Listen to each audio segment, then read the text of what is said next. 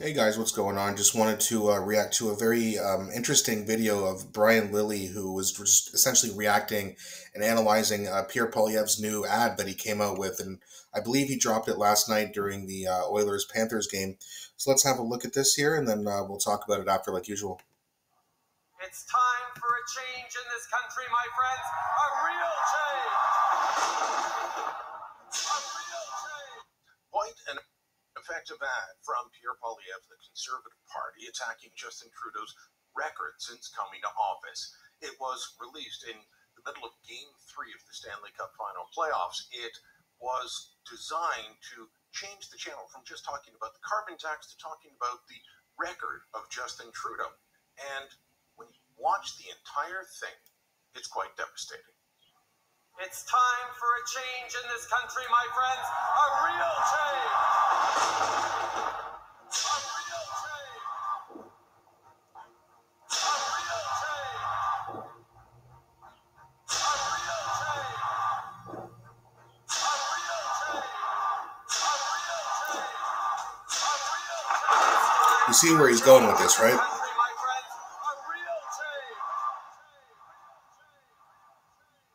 Now, Liberals can push back and say, well, homelessness isn't a federal issue, except they've made it one. They could say, well, it's a housing issue, and that's municipal or provincial. Sure, but what this ad tries to show is say, look, things used to be different, and since Justin Trudeau came to power, they've gotten worse. And it doesn't tell you they've gotten worse, it shows you they've gotten worse in ways that anyone that lives in any major center can understand, because we've all seen these tent encampments. Look, why would they be spending money so far out of an election campaign period? Because one of the things that you have to do in politics is define your opposition. You have to define yourself or be defined, and you have to define your opposition. Biggest mistake the Liberals ever made was not defining Pierre Poilievre, not having attack ads ready to go on September 12th, 2022. They allowed Pierre Poilievre to introduce himself to the Canadian public, and many people liked what they heard. The Liberals have been going down in the polls for the last year. The Conservatives have been going up, and now the Liberals are trying to claw their way back. Some polls are showing that with younger voters especially, this message around the budget, fairness for every generation, is sinking in. So Conservatives who have oodles and oodles of money are using their filled bank account to try and make sure that Trudeau doesn't climb back up from 23, 24% down in the doldrums, that he stays down there. They're going to be putting this ad on broadcast, digital as well. It's not going to be one of these ones that just shared on YouTube and on social media. This is going to have significant money behind it, which makes it interesting. Conservatives could do this for the next year before the period starts, before the spending rules kick in. If that happens, what does that do to Trudeau and the Liberals? There could be serious damage. The Conservatives did this before with Stéphane Dion in 2007, 2008, and into that campaign. They did the same with Michael Ignatieff in the lead up to the 2011. They haven't been effective in tackling Justin Trudeau. This ad shows things might be about to change. Let me know what you think. Yeah, I mean, and that it's a very good ad because it's quick. It's got good visuals. Well, the content obviously isn't good, but I mean, like the way they displayed it, the way they went after him, and just it's time for real change over and over again. And then you see like, hey, here's Hamilton or here's Abbotsford, looks pretty good, and then here it is now, and there's all this homelessness everywhere. And like Brian Lilly said, it's like, well, it's not really a federal issue if a city has homelessness. Well, it is when you don't act correctly and you start taxing people into poverty. Well, housing, that's not a federal issue. Well, Justin Trudeau would agree with that until recently when he said, okay, fine, now it's a problem. We're going to build 5 million or 4 million houses in 5.5 years, which they're not going to. But now that he's realized that he is getting killed in the polls, now he's getting involved in housing. Should have done it a long time ago. Okay, if there's an issue like, well, there's this city and we have homelessness, we don't have enough houses, it's up to that municipality to figure it out. Right. But when you're the prime minister and you're residing over the whole country and you see cities in the West, cities in the middle of Canada, cities in Ontario, cities in Atlantic Canada, and they all have homeless encampments, you have to now get involved. And he waited 9 years to do it. And even then, is he really going to build as many houses as he said? Probably not. Right, so his whole thing, and liberals' whole thing, well, this isn't a federal issue. It's not a federal issue. You need to get involved federally when you see major cities collapsing. Or else people are going to look at you because you're on the top. Being a prime minister or a president, it's a lot like being the quarterback of a football team. Right? A lot of the time, when you win the championship as a quarterback, you're going to get too much credit. But when you lose, you're going to get too much of the blame. Similar in politics, where if something is going well, even if you didn't really have as much to do with it as people think, you're going to get credit for it.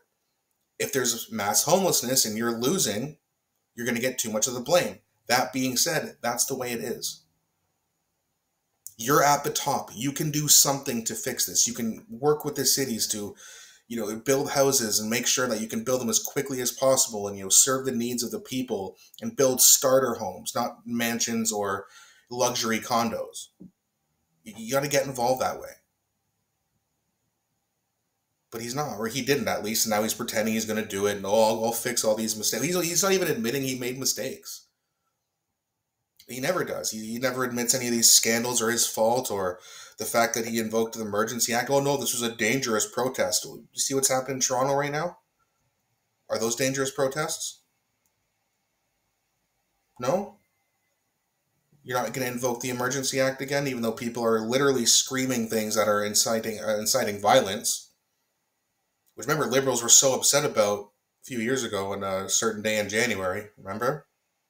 Inciting violence, inciting violence. These people are out there like literally screaming, long live October 7th. What do you think that means? And I'm not picking a side here. I don't know a whole lot about the history of this issue. All I know is there's people screaming, wanting death on the streets, and that's crazy, and they're not getting in trouble for it. And the liberals don't care, because that's the team they're on, generally speaking. Right? Like, it seems like the conservatives are more standing with Israel and the liberals are more standing with Gaza. Not all, but that's generally what you're seeing. These are left-wing protests, and nothing's happening. Maybe it's because he got in trouble from the federal court for invoking the Emergency Act the last time he did it. But either way, that whole invoking the Emergency Act, that's something that we're going to have to talk about later, because Justin Trudeau is appealing it, and it's going to go to the Supreme Court, rather. I don't know when, but that will be very interesting, and I'll definitely be covering that at that time. But going back to, the homelessness issue, you can see that it's steadily getting worse, and then it ramped up. You can see, it ramped up a lot with COVID, because a lot of people were just leaving homeless shelters because they were, you're kind of cramped up in those places. So there was a lot of homelessness, but then after that, there was a lot of homelessness, even though that you had people who were, getting CERB and whatnot. Yeah, they were getting money, but a lot of them were, $1,600 a month and rent's $1,200. So in the summertime, they just said, well, screw this, I'll just camp for the whole time. But even then in the winter, you still saw homeless tents here in Hamilton, right near the First Ontario Center, whatever it's called. They keep renaming it, but there was a homeless encampment right there the whole time during COVID. And then it left, moved over down to, I think, Fergus Street it was. The whole street was filled up with tents. And then it's progressively getting worse. Now, every single park in this city, I think except maybe Gage Park, has tents in it. You'd be very hard-pressed to go by any park in this city and find one without tents in it. It's crazy. And yes, is this all Justin Trudeau's fault? No, it's the municipalities as well. And some of those are conservatives, to be fair.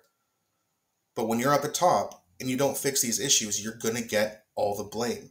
And he knows this, and he didn't do anything about it. That being said, I'm going to end this video right here. Let me know what you guys think in the comment section. Do you like the ad that Pierre Poilievre and his team came out with? Do you not like it? Do you feel indifferent about it? Definitely let me know. And don't forget to hit that subscribe button. It really helps grow this channel. And I'll be back shortly with another video.